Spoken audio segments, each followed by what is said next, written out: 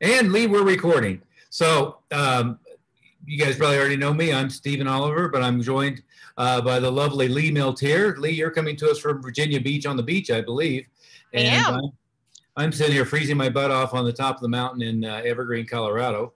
I always talk about how wonderful our weather is, and then we had a cold spell, and so I've got egg on my face. But anyway, we were going to share structure of program, results, and so forth. But Lee, let me start out with you. Just describe to everybody watching this financial advisors, wealth managers who are really looking to grow their practice. And of course, if they're not looking to grow aggressively, they're in the wrong place. But really looking to grow their practice, what some of the benefits are that you've seen from the clients that we've worked with. Oh, wow, Stephen. One, your head's going to get so big because people absolutely adore you. I'm familiar with many of your clients and work with them, and they're always saying that not only are you aggressive about marketing, you're aggressive about their performance, their implementation, that you're very on target with figuring out how to promote something where you're also doing the opposite of what everybody else is doing, so you get traction for of it. People just adore you, Stephen. They love all the things that you do. They love all the Zoom meetings and all the things that you do that support them. And it's in today's world, it's so much of a pleasure to hear someone feeling like that you are the coach for them. That's okay. You can keep on that track for as long as you want. We don't Well, have any I time limitation on stroking me there, Lee. I think one of the things, Stephen, that people like about you is that, I mean, you really are courageous to speak the truth. Mhm. And that is a very hard thing to find today. Whether, no matter what you're doing to build your wealth, uh, I think it's very important that we have coaches who are clear minded, who are very visionary, who are people who can, see the pitfalls. I really like one thing about you is that you can see people's blind spots, Mhm. because you've been coaching for so long. When you deal with people, you can instantly see, your blind spot is over here, and you just need to adjust yourself a little bit and go in this direction, and they get so much better, results for with an easier amount of time. Yeah. In this niche, and I appreciate this, but a quote I heard, I think I heard it from Dan Kennedy, but he was quoting somebody else, is I think it was Earl Nightingale. If you don't have a better idea of how to grow your business, look around at what everybody else is doing and do the opposite. And I've got to tell you, being knee deep in the financial services niche, working with wealth managers, financial advisors, I've never seen that to be more true.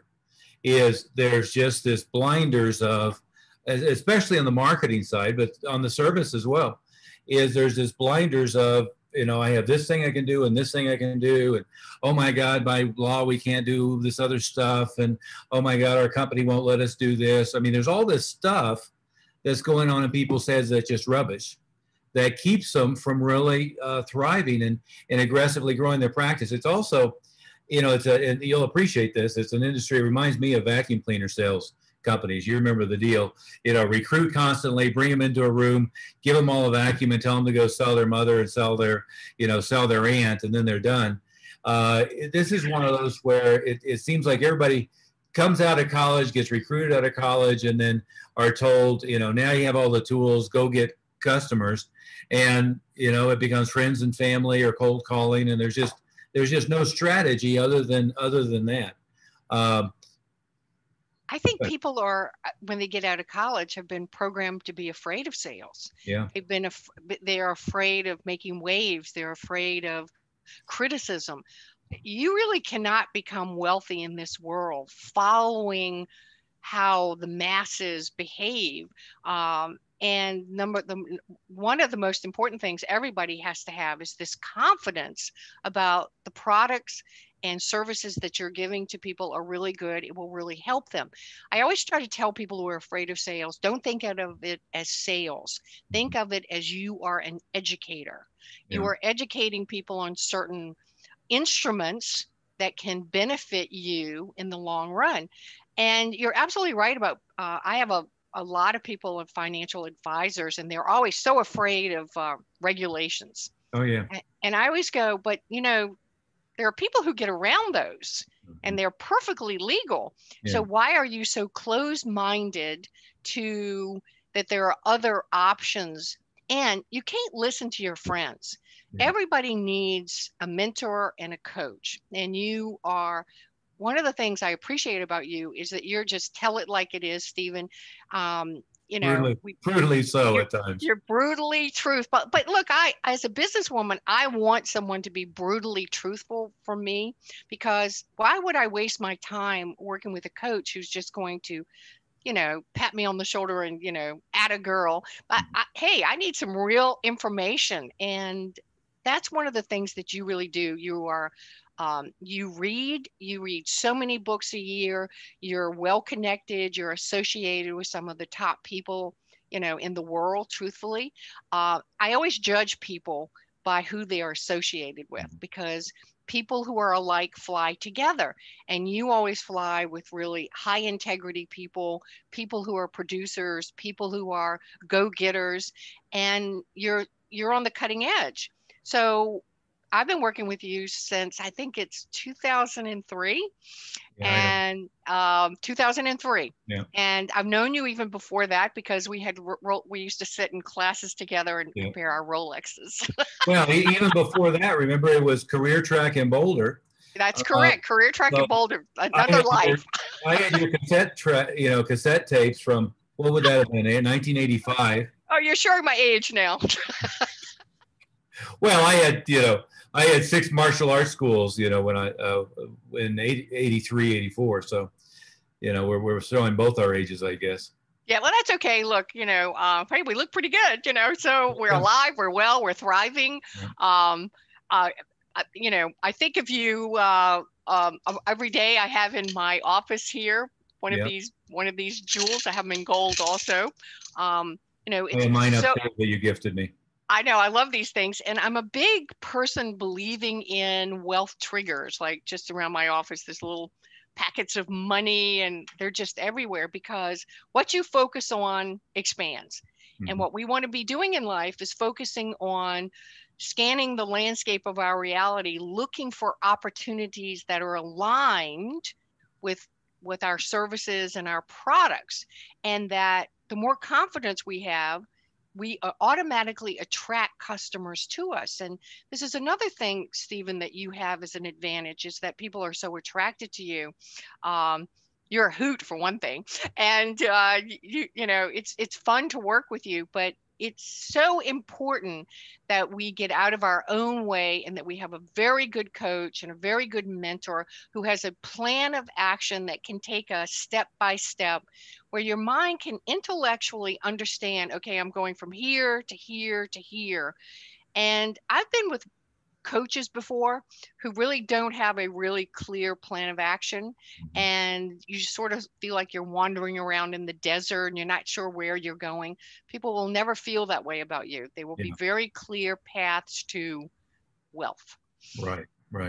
The as we work in this niche is, and like, as you know, one of my projects is Peter, he's I don't know what percentage it would be, 1/10 of 1%, at Northwest Mutual, which of course is a completely different beast than if you're an independent RIA. But as I look at what goes on in his business, it's the same old thing in any situation, where I always like to have, the SEAL team thing is what 2 is 1 and 1 is none, right? Is I like to have 20 different things going on marketing all the time. And, it seems like advisors, they get so caught up in their technical thing of following the market and all the different stuff on their technical deal, that they forget every day they've got to have 5 different things going on. They're going to educate clients, they're going to enrich the clients, but they're going to keep attracting new people coming in. And the other thing that I see that's common is everybody gets fixated on what's the magic pill, right? Is, there's this new thing with LinkedIn, there's a new thing with social media, there's this new thing with, whatever it might be. As you and I know, there's no magic pill, right? There are, there's the thing that's working today, and then it stops working tomorrow, perhaps.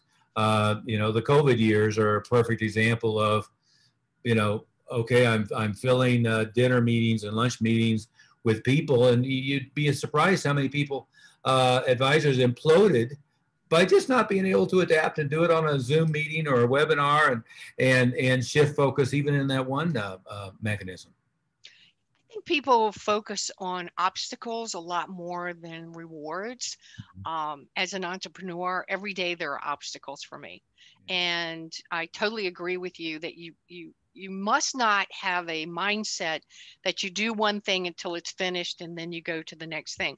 That's very corporate thinking. Well, we are entrepreneurs. Entrepreneurs don't have these rules. You got to have like 5 things happening at the same time. Exactly. And a lot of people have a hard time. They think juggling all those balls, but it really, if you have good systems and you actually know what you're doing and you have a plan, and I'm sure you've noticed this, most people don't have a damn plan. No. They're just sort of winging it by the day. I learned very, very young that I always needed a coach. I remember the first time I took skiing lessons, and I thought I'm going to be a great skier, but I'm not going to allow bad habits to rule me, because if I go out by myself on the slopes, I'm going to get some bad habits. I'm going to get the best instructor I can find. I'm going to follow that person to the T, and I will become a great skier. And I've considered this in every aspect of my life, from being an entrepreneur. I'm an artist. I painted that picture behind us. I take art classes all the time, and people go, "Well, you're pretty good. Why do you take classes?" And I said, because I can be better. I can these small little subtle differences can make you so much better by always being a lifetime student. And you know, I'm a coach, and so I have my application is really a lot about me discerning who is open-minded, who will really be a lifetime learner. If you're a fixed mindset person, you're not for me, because I'm going to push you. And you're exactly the same way. People who have fixed mindsets are going to go broke slowly like everybody else. So, without a doubt. So I'm a big believer in, I am always in a mastermind group. I know that I have blind spots, even though I've done this a very long time. Everybody for yourself has a blind spot because of your parents, you know, hammering stuff that they thought was well-meaning at the time, that is not true whatsoever, or the society that you grew up in. We all have these blind spots, and we need someone who just sort of wakes you up and says, "Hey, wake up. That is not a good use of your energy." And remember, we have 5 kinds of energy. Every day, this is your currency. You have mental, physical, emotional, spiritual, and financial energy. And people take the financial energy and they separate it out from their, you know, mental energy and emotional energy. It's all the same thing. How you spend your daily currency is so important on the results that you get at the, you know, end of the year, end of the month, end of the week. But one of the things you do is you stretch people to go for bigger money. You stretch people in seeing beyond their own limitations and their blind spots. And this is what everybody who is in this field needs. They need people who are going to stretch you. What's the point of having a coach who's just going to, you know, say, "Well, okay, you did mediocre today." Yeah, pat on the back, you know. Everybody gets a trophy. Anybody else. What a load is that? Everybody gets a trophy. Oh, it's crazy stuff. And you know, sometimes the best compliments you get are like hearing what somebody said about you third hand. And I had a client who was looking at working with us, and he ended up knowing several other people that we were working with, and he parroted this one back to me. He said, "Oh, I asked my friend," and I said, "Well, what did he say?" He goes, "That guy found money laying around in my business I would never have known existed." And I got to tell you, I've had at least 20 conversations in the last month that are like that of, "Well, you're already doing this really well. Have you thought about doing this? How about if you do this?"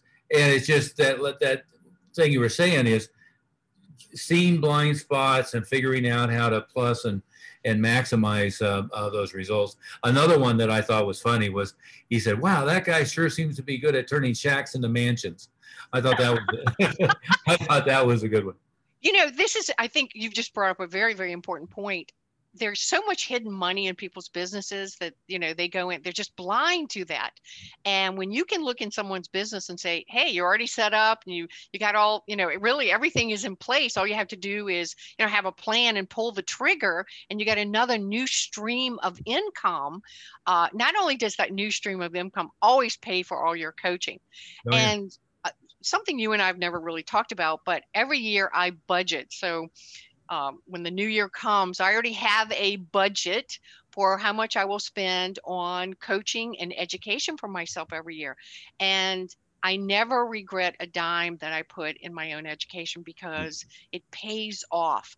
I am one still here today after all these years, because a lot of people have fallen by the wayside, because I have those coaches and mentors who are basically looking after me because of things I can't see. And I have that talent for other people. I don't have any skin in the game, so I can see their challenge with no emotion, no worries, no, you know, preconceived thoughts. I can just see, hey, there's money. I love when somebody helps me find money in my own business. I just love it. I mean, Oh, one, absolutely. I'm never shy. I love to make money. I absolutely love money because money gives you so much ability. I think you know this. I just did an auction with Dan Kennedy stuff. I had Yeah. $50,000 worth. I had 2 sets of everything. So I'm like moving my office thinking, I need to get rid of this. How could I get rid of this? So I did an auction and I earned $31,503. And I'm writing 30 $1,000 checks to different rescue animal organizations around the state of Virginia and different places. And it gives me such a thrill to have the ability to do that. And when you earn money, folks, you have the ability to really help people. Yeah, and it's strangely in this industry where people are getting paid exclusively to deal with other people's money, there's an awful lot that have blinders on just getting their own net income up. You know, they get fixated on AUM or they get fixated on some other thing, and you know, as you know, it's all about how much you take home at the end of the day. I think of it that it's all about how much money do you make and how many headaches do you have. You know, I want as few headaches as possible and to make as much money at the end of the day as possible, and not be enriching necessarily my community and a big staff and all that other stuff. You know, it's about net profit, right? How do I build wealth? How do I have toys? How do I, you know, have fun with the money? You probably know Danny Cox. I always remember he was one of the early ones back when you were at Career Track. He had this great program called Leadership When the Heat's On. And he was a sales manager in real estate.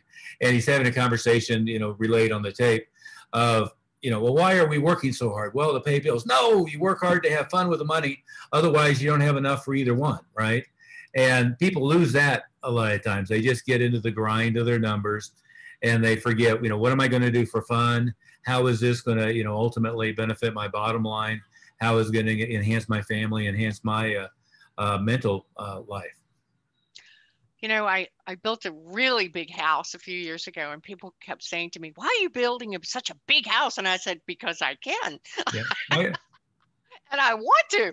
I said, you know, I've worked really hard in my life. I deserve the dream house on the water, on the ocean that I have always wanted. And like, I'm going to enjoy my fruits of my labor. And Sure. I think what you do is help people enjoy it faster and cleaner with less stress because you have such a clear plan on how to do that.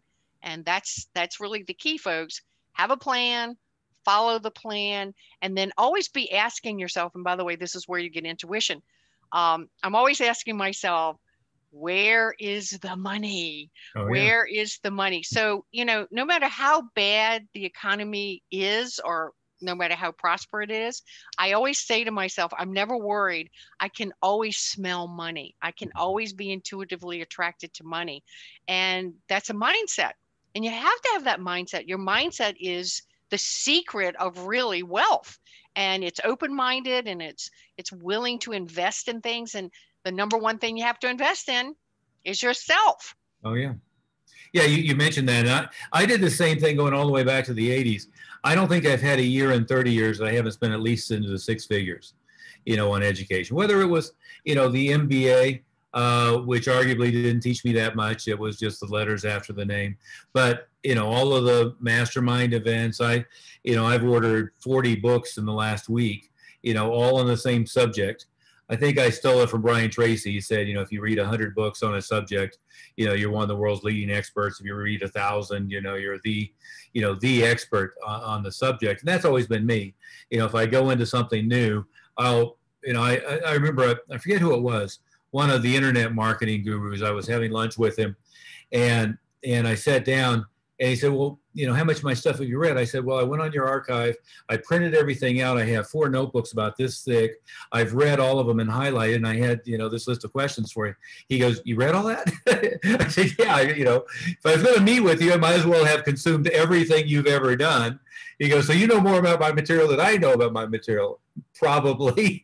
But, you got to have somebody who has that mindset of, know everything there is to know about it, and get outside of your own way.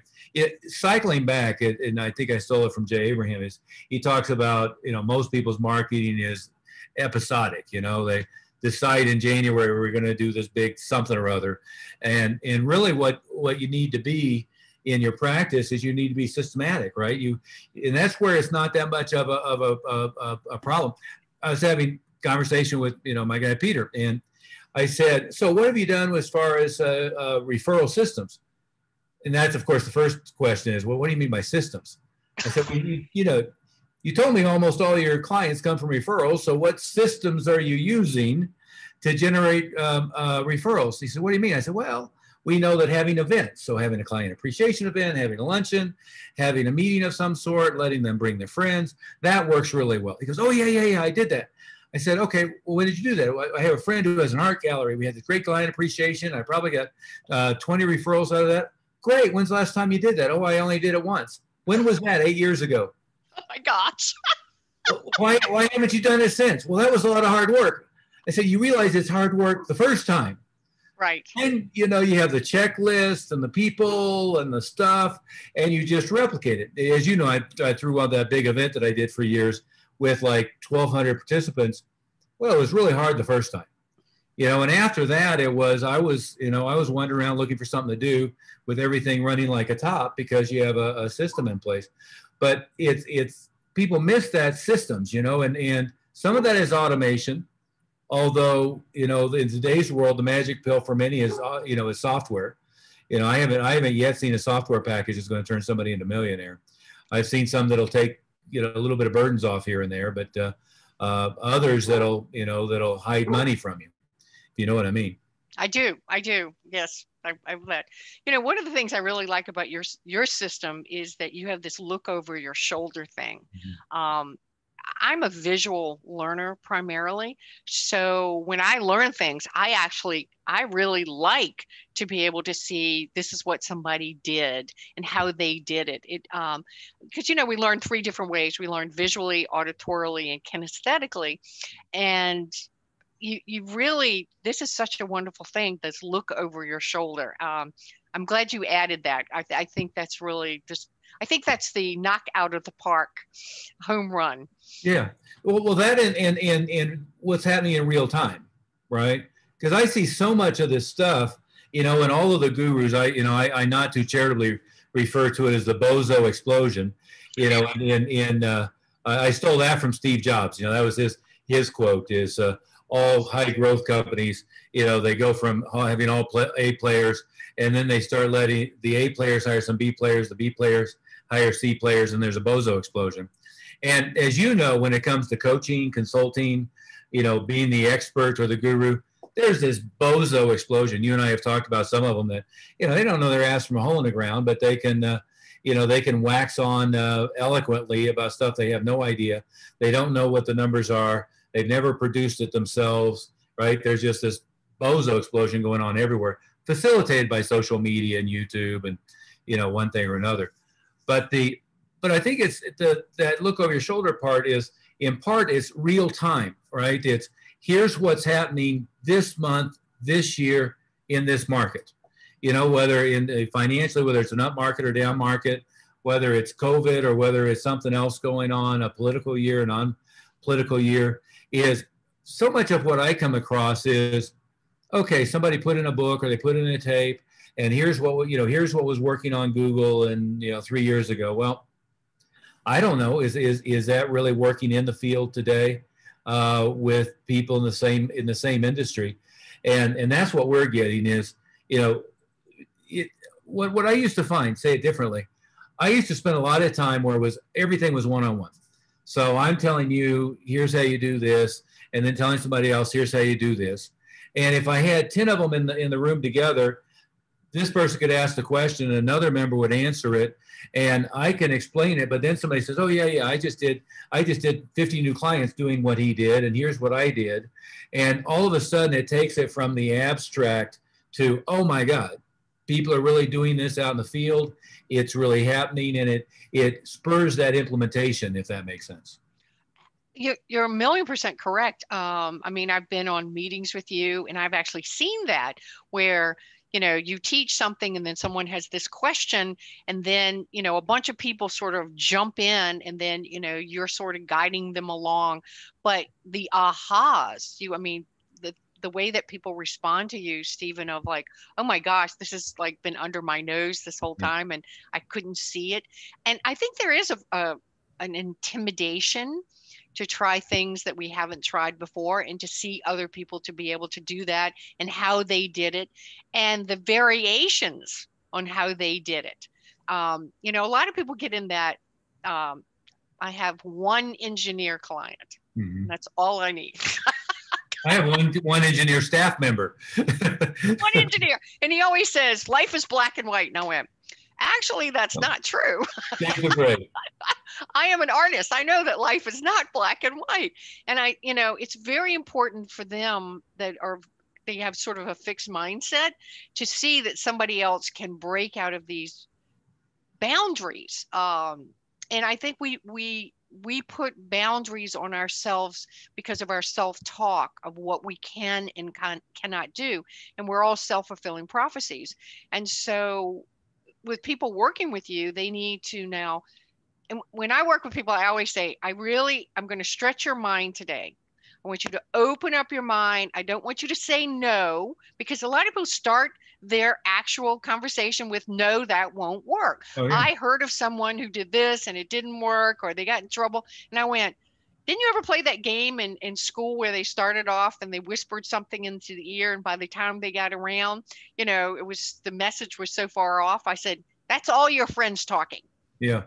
Every single one of them, they're gonna tweak the message to make it a little bit worse every single time, and you're gonna buy that, and you shouldn't buy that. You need to go to people who have real skin in the game.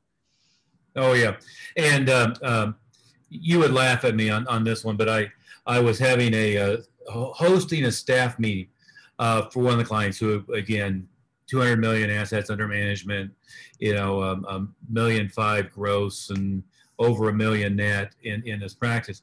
But I'm having a staff meetings for his staff, which, I told my staff, keep reminding me I don't ever do that. Anytime I volunteer, just remind me that that's not something I do. But I was thinking of you, with your always follow the money sign for your staff I kept repeating for him. I said, this famous management theorist by the name of Peter Drucker, he said the purpose of every business is to create and keep a customer. And you guys have talked for 45 minutes. It has nothing to do with creating a customer, doesn't have anything to do with keeping a customer, and it doesn't have anything to do with growing the revenue from any customers. You're talking about all this technical stuff, but let's talk about how to get some new customers, some new clients in this case. Let's figure out how to grow our revenue from them. Let's figure out how to keep them, and they, none of them have that, and it's typical employee mentality. None of them have any of those things in their mind. I have this to do, and I have this to do, and I have this to do. No. Let's go get a customer. Let's make them worth more money to us. Let's keep them longer. get them to be fruitful and multiply, I right? think I think a lot of staff actually have resentment towards your selling and resentment of we need to be nice to. I mean, I've experienced that. I've hired people who have said, oh, well, that client is such a pain in the ass. And I'm like, yeah, but that pain in the ass sends us a check every month. And they've sent us a check for 10 years. We love this pain in the ass. We don't care that they're a pain in the ass. That means I have to do slight little things different from them. But some of my, and by the way, those staff are no longer working for me because now I will not hire someone that doesn't have at least a grasp of what an entrepreneur has to do. If they are stuck in their, I only do this and we get off at exactly 5 p.m. and, you know, you're not the right person for me. You're not an entrepreneurial support system. So for all of you listening today or seeing this, you know, Stephen will also help you with you culling the herd. You know, getting rid of those people that may look temporarily like they're helping you, but actually they are anchors on your sale. You would be proud. Bob called me last night, 10 o'clock my time, midnight his time, because he was trying to process $20,000 in revenue and urgently having some glitch and wanted me to, you know, give him some advice on it. And, you know, Jody and the kids were with me. They said, he's calling you this late night. I said, yeah, that's what, you know, he's following the money and he's eager to get it in the bank. That's exactly what I want him to do. Well, what time is it his time? Well, it's 11:43 his time. Fantastic. That's exactly so what who cares? Who cares exactly what time it is? Exactly. Hey, before we run out of time, let's talk about this. Is, you know, for some of the people watching this video, some of the advisors watching this video, is, you know, they've got to know that we have some pretty strict criteria, and you know, the unfortunate fact of your business and my business is, I don't know what the ratio is nowadays. I'm going to say 20-1. 20 people who reach out to you, 20 people who reach out to me aren't going to be qualified to do it. Right? Is either because they're too early in their career, they haven't matured in their thinking, or just because they have a technocrat's focus on their business rather than a marketer, salesperson, you know, customer service focus. But, and you and I are both, I mean, we were talking about showing our age and I think we're pretty damn youthful, but you know, we're both, yeah, we're both at the point where, pardon my language, but we don't bring in assholes, right? No. I have a strict no assholes policy. And part of that is we're letting people work together in groups and facilitating in groups as well as one-on-one. And so I only want people who are going to be, you know, I describe it, maybe I stole it from you, a joy to the spirit. You know, if I see them coming and want to hide, they're not getting into anything I'm doing. And as soon as I figure that out about them, they're gone, right? But that's one. But the other thing is, you and I both really work with 1%ers, you know, top 10 percenters, top 10 percenters who want to be 1%ers, people who are growth focused, who are open to growing quickly, who are already successful in their career, who are really going to accelerate that growth. And then we bring them into an environment where it's, you know, I don't know what the right term is. It's a combination of mastermind, going back to, you know, Napoleon Hill's perspective of that, coaching, look over your shoulder, real-time implementation with real-time learning, right? So we know that most people who come in with a technical background, in this case, you know, planning for people's retirement and managing their wealth and so forth, they very rarely know much about marketing. They don't know much about online marketing, offline marketing, direct mail. Maybe they do hosting meetings, but they really don't understand, you know, the 20 things they can be doing or how to maximize it. That's what we're here for, that in processing the sales. But the bad news is, you know, we're for the top 10% to get them to the top 1% of the top 1%. And strict no assholes policy, and strict, you got to contribute as much as you take from the standpoint of the other people in the group. What would you add to that, Lee? Wow, you did a that they have to have, you really were good at that. They have to have this natural inclination to work. Yeah. That people who become successful aren't just lucky. That's just, luck is just preparation meeting opportunity, as the old saying goes, somebody said. I think that I know that I'm very clear about talking to people before I take them, so I can gauge, is this person really a productive person? Is it, are they coming from what I call internal motivation to work, with us? Or are they just, trying to find the magic pill? And do they jump around from coach to coach and primarily get fired by people? The other silly question I ask people is, how many people have sued you? Because I need to know that if you're like this sue happy person, I'm going to pass. Yeah. So we have to have people who have high integrity, who have a great work ethic, and who are deeply committed to making serious changes in their life, not just paying lip service to it. I think that's a super important thing that I look for, and I know you look for. Absolutely, absolutely. On that note, and we'll wrap up. I want to be sensitive of your time, and we've gone on a fair amount here. But what we do with new clients coming in, again, they have to fit all those criteria. But we always start with, and almost everybody I talk to, let me put it this way, they think that if they just had 3 more new clients a month, 5 more new clients a month, 10 more new clients a month, they'd be great, right? That seems to be the mindset. If I had a LinkedIn expert or a Facebook expert or whatever it might be, and just had more new people coming in, everything else about my business is great, which is always wrong. Go back to Peter. We fed more new traffic into his practice in 1 month than he had done in the previous year. Well, everything else was broken, right? Is basically all the systems fried. The person who was supposed to be doing follow-up, her follow-up was send them an email and wait to hear back. Oh dear. Yeah. It was just unbelievable. But it's again one of those things, you can't triple, quadruple, multiply your traffic if you don't have all those other systems in place. So we always start with pricing and average revenue per client.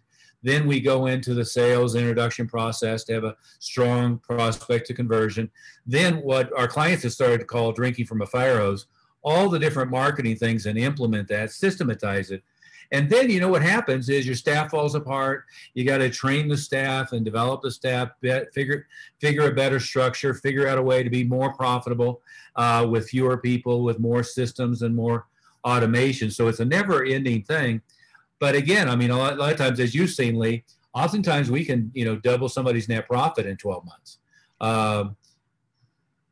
And not only can you double their profit, you are actually making sure that you're guaranteeing great success in the future, because you're building a new foundation for them.